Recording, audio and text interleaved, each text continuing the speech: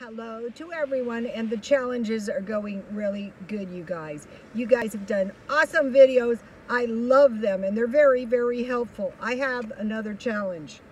Why stockpile? It's not just for emergencies. You know, as I was watching you guys' challenges, I find the short ones to be the best. So I'm going to make my challenges short. 3 reasons why stockpile, not just an emergency. 1, prepare for the future, emergency or not.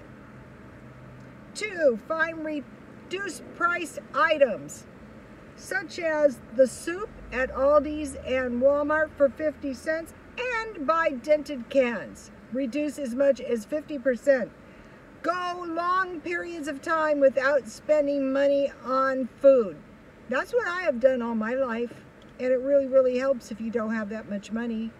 And if you don't have any money, you can still stockpile by going to the food bank. And I have done lots of videos on buying food for $5 and food bank food. Okay, you guys, I'm waiting for your challenges, and God bless you all.